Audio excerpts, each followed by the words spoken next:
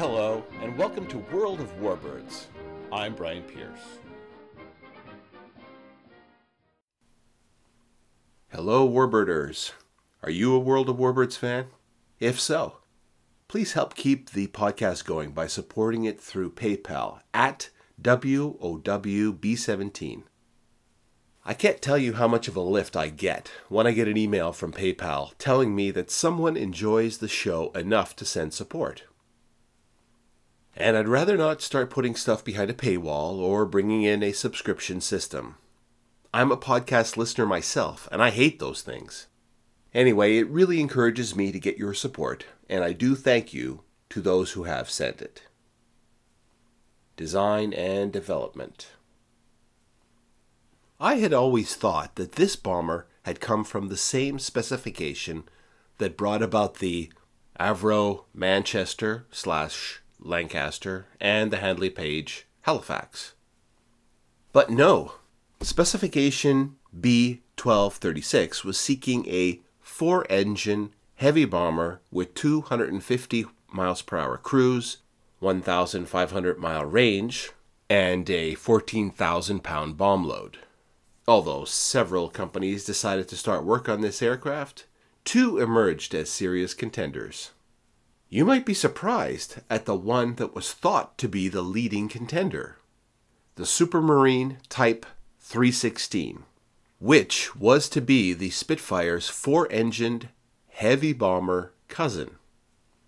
When I first heard about the Type 316, I imagined an alternate version of history with fleets of these Supermarine heavies, escorted by Supermarine Spitfires, heading over on deep penetration raids.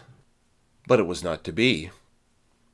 R.J. Mitchell, the designer of both the Spit and the Type 316, became sick with cancer and was obliged to give up work in 1936.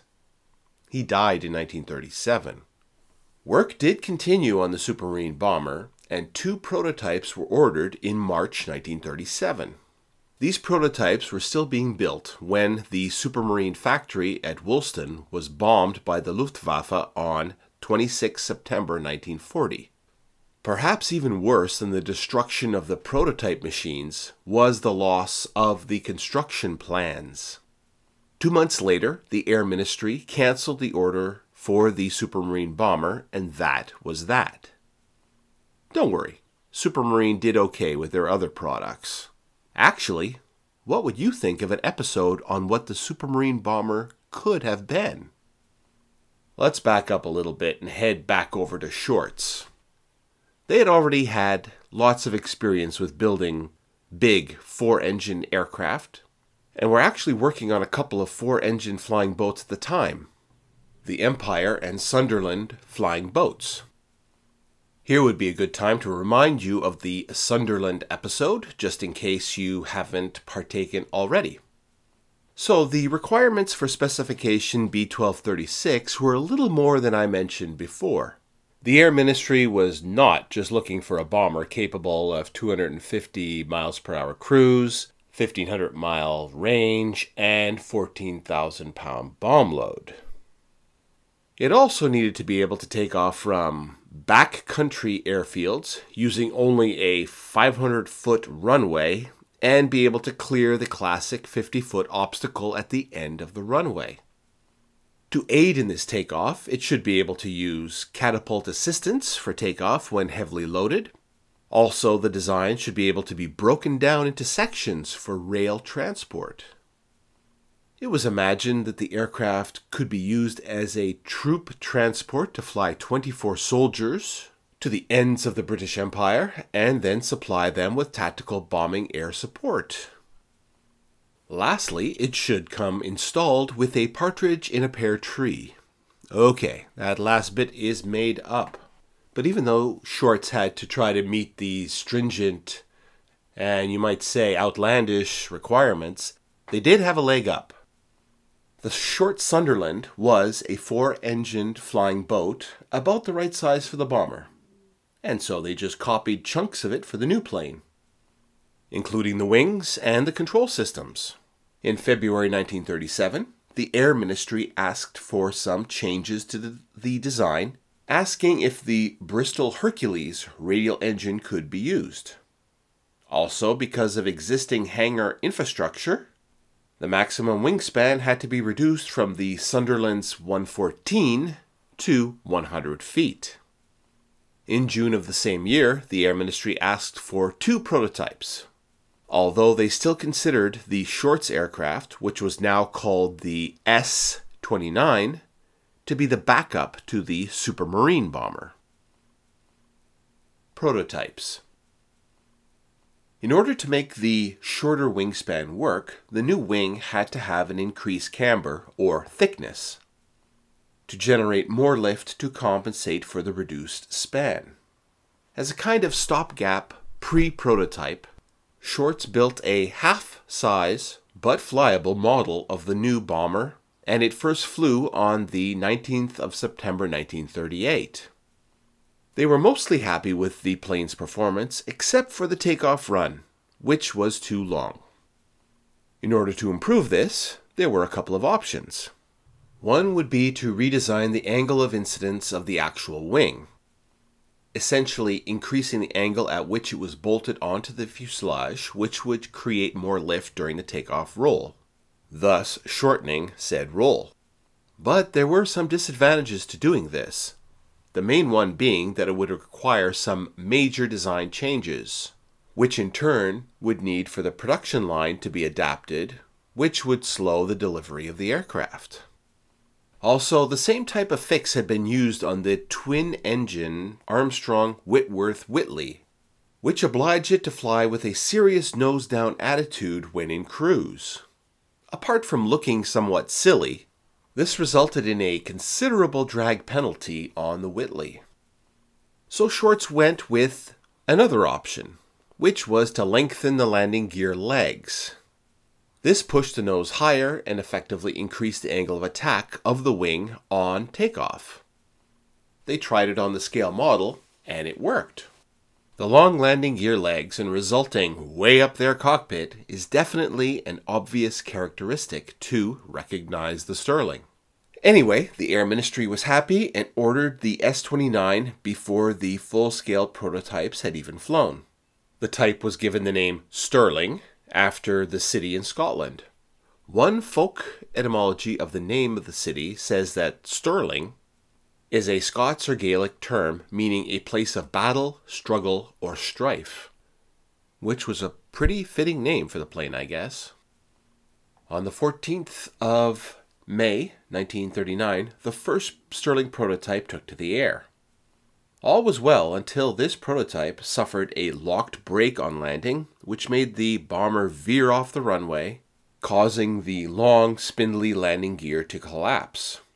Changes were made on prototype number 2 in order to beef up the gear, but the long gear would always be a bit of a problem.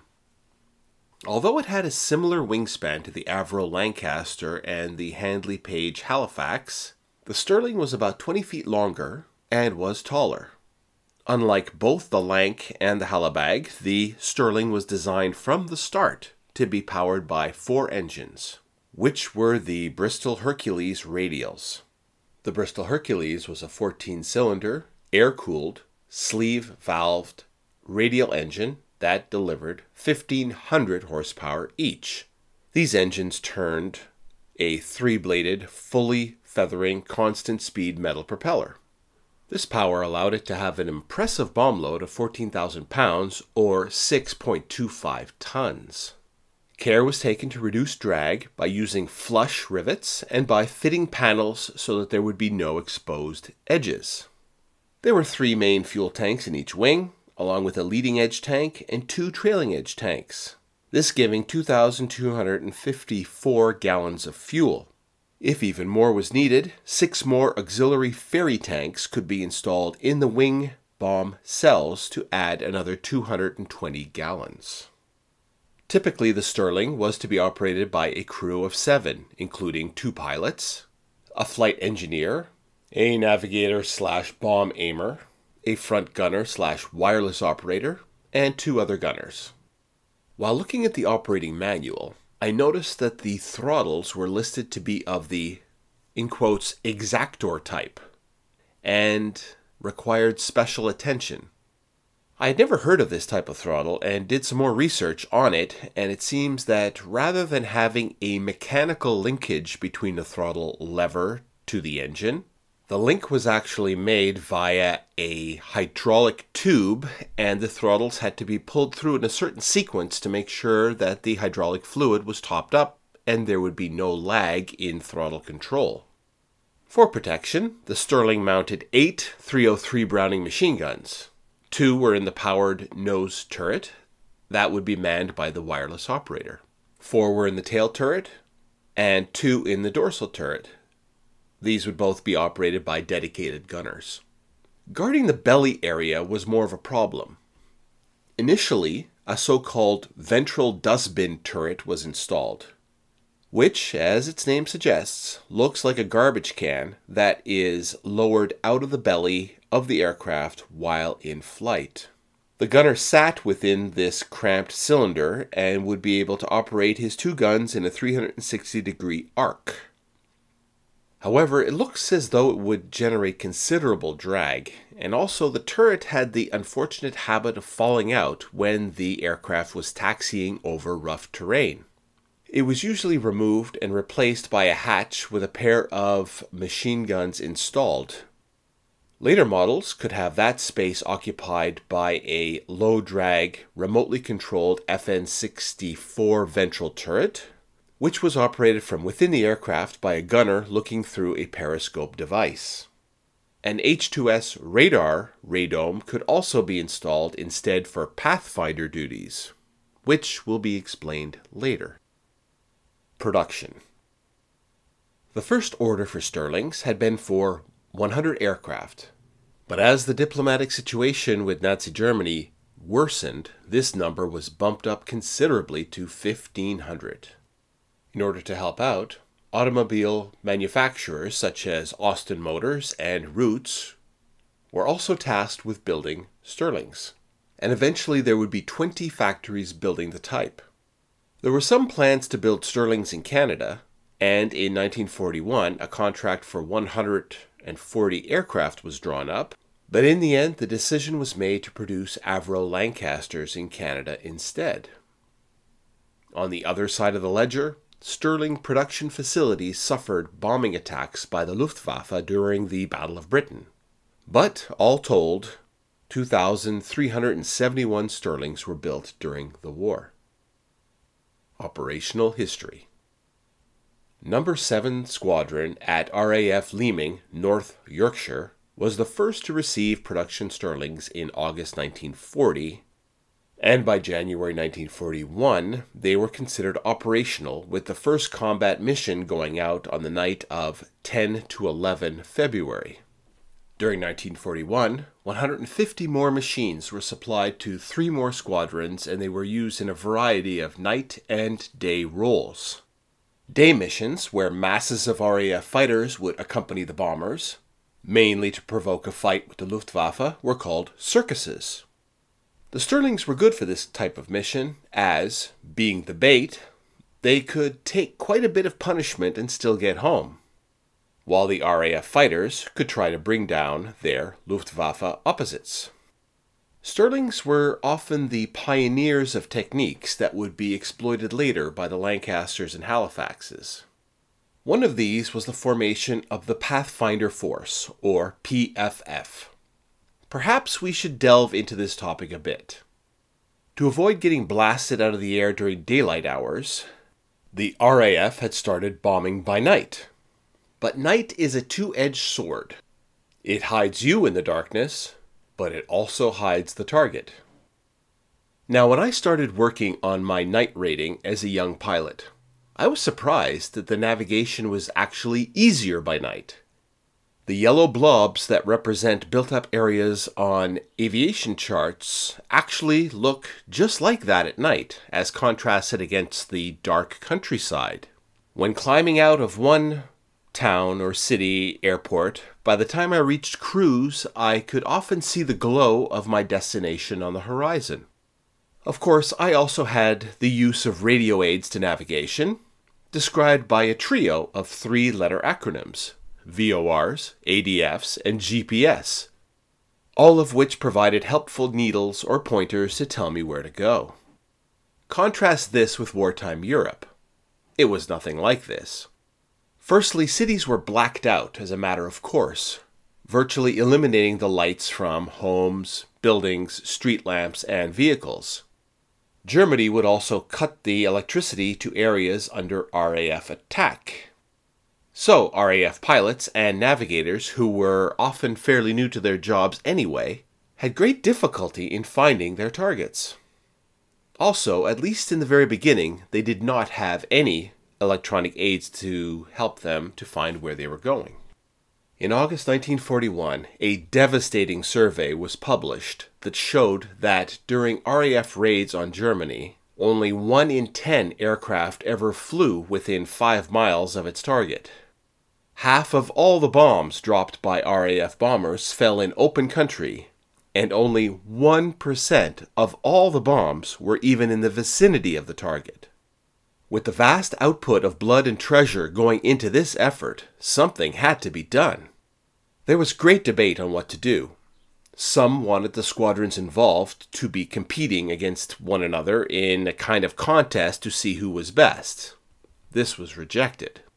When new electronic aids to navigation were developed, such as G, the problem was that there were not enough units for all the aircraft.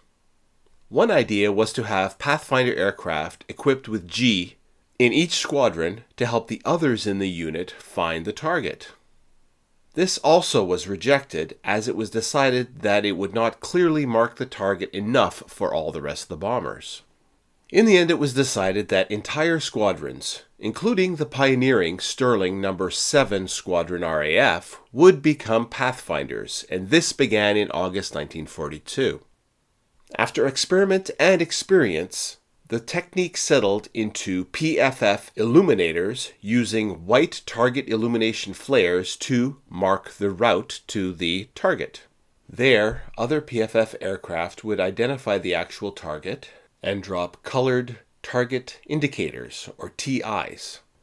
Lastly, backers up, or fire starters, would drop incendiary bombs to start fires in the proper location of the target area.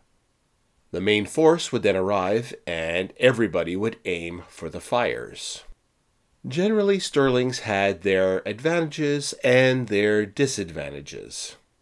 One major complaint was the behavior of the aircraft during takeoff and landing. All of the tail dragger bombers of the time had a tendency to swing during takeoff.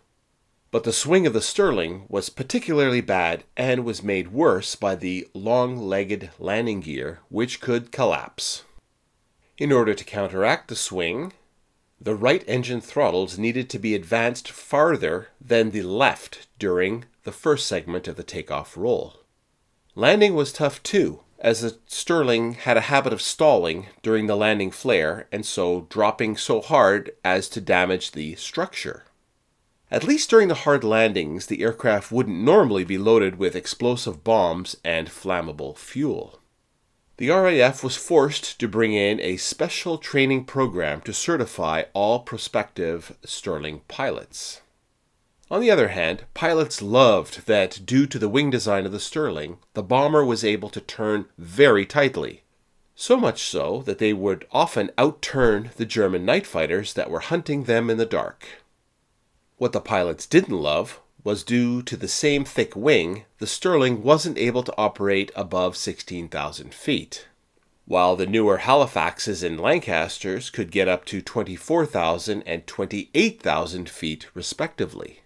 The Stirlings were literally low-hanging fruit for the German night fighters. Another serious disadvantage that the Stirling shared with the Halifax was that its bomb bay was subdivided into smaller bomb cells, rather than having a massive bomb bay like the Lank. The biggest bomb that a Stirling could fit into its cells was a 2,000-pounder.